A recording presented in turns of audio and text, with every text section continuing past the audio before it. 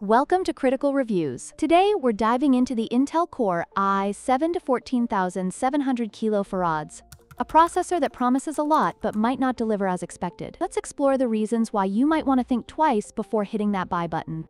Reason number 8.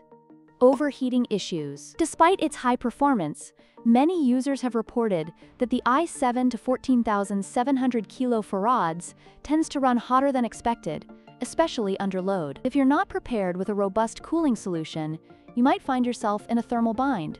Reason number 7. Pricey for the performance.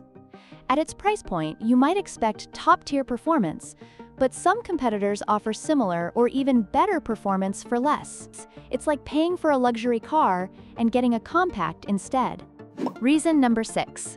Limited availability. The i7-14700KF has faced stock shortages, making it difficult for consumers to get their hands on one. It's frustrating when you finally decide to upgrade, only to find out it's out of stock everywhere. Reason number 5. Compatibility concerns. If you're planning to upgrade from an older system, you might run into compatibility issues with motherboards and other components. It's not always a straightforward upgrade path. Reason number 4.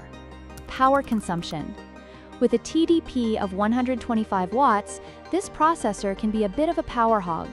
If you're trying to build an energy-efficient system, this might not be the best choice. Reason number 3. Lack of significant improvements. Compared to its predecessor, the performance gains are marginal at best. If you already own a recent i7, upgrading might not be worth it. Reason number 2. Gaming performance. While it can handle games well, there are other CPUs that provide better gaming performance for a lower price. Gamers might want to look elsewhere for a more balanced option.